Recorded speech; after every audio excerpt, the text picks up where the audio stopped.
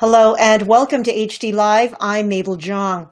The American Academy of Pediatrics concluded its national conference discussing such impactful topics as caring for children during a pandemic, to advancing child health equity, to hearing Dr. Anthony Fauci's message for the country's pediatricians. For the key takeaways, I'm so pleased to welcome Dr. Elizabeth Murray of the University of Rochester Medical Center and spokesperson for the American Academy of Pediatrics.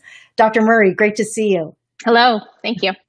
Well, over 14,000 people attended this year's meeting virtually. A wide array of pediatric care topics were on the schedule.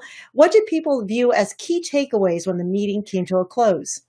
I think we were reinvigorated, as this annual meeting often does for us, but the key takeaways were certainly continue to advocate to be the voice of children. With the election coming up, we have a lot at stake for the health of children, specifically when it comes to Medicaid and Child Health Plus funding.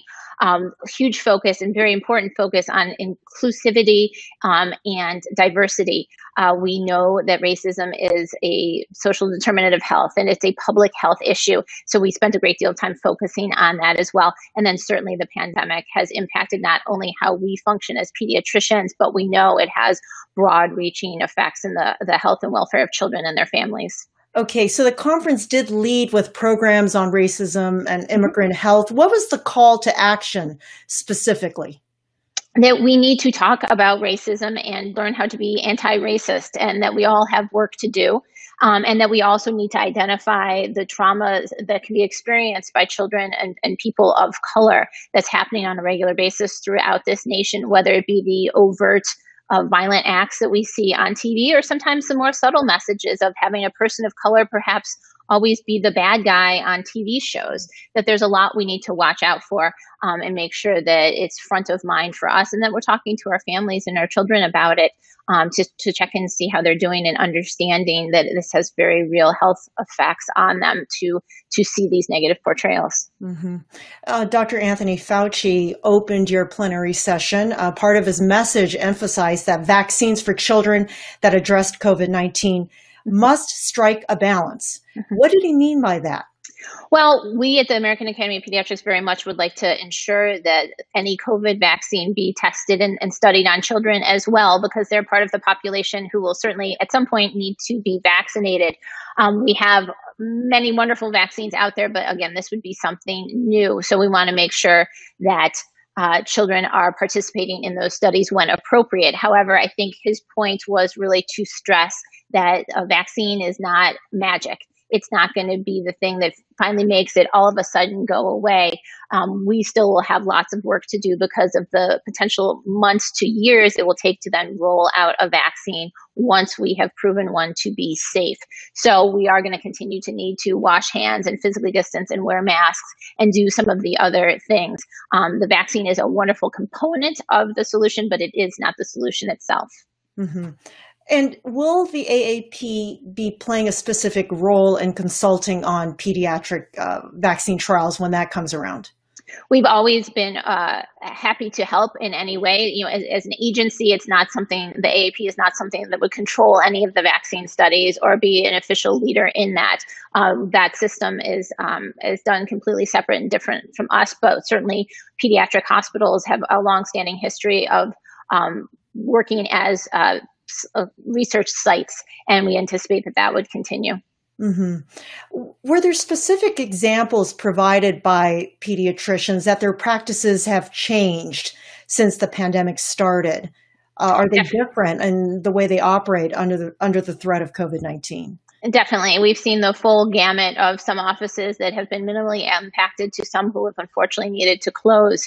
Regardless, there was definitely a great flex, if you will, on how business is being conducted, from some offices doing drive-through vaccination clinics in the parking lot, or making sure kids are getting the flu shot and doing those in the parking lot, to really staggering how they see patients throughout the day, having the sick visits for part of the day, making sure a deep clean of the entire office is done, and then doing those well child checks.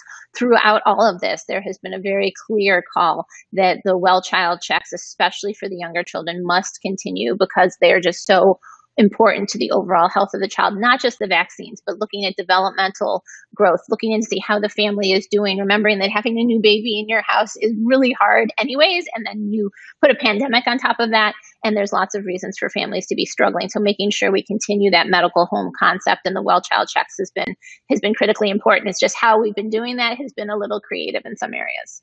Have there been numbers that support that people perhaps are coming back to the pediatricians for those well visits? Are the numbers improving?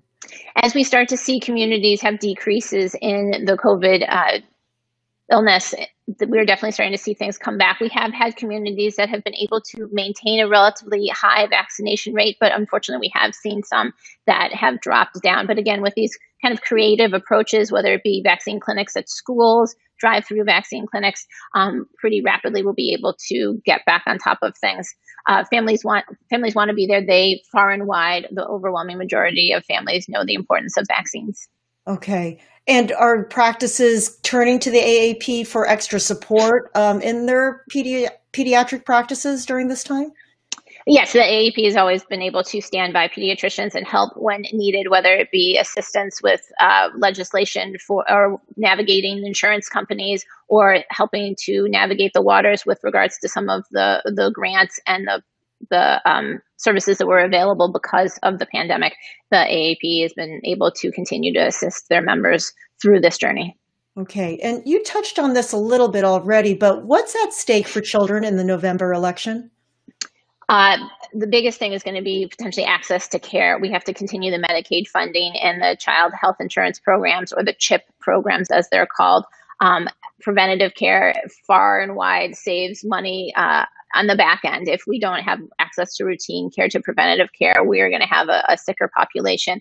And we need to keep children healthy so we have families be healthy. We know children are about 25% of the population, but we know they're also 100% of the future. So we need to make sure we're taking care of them now. All right. Dr. Elizabeth Murray, spokesperson for the American Academy of Pediatrics. Thank you so much. Thank you. And thank you for joining us for this session of HD Live, the streaming video service of Health Day News. For more health news, remember to check us out at live.healthday.com. I'm Mabel Jong. Have a safe and healthy day.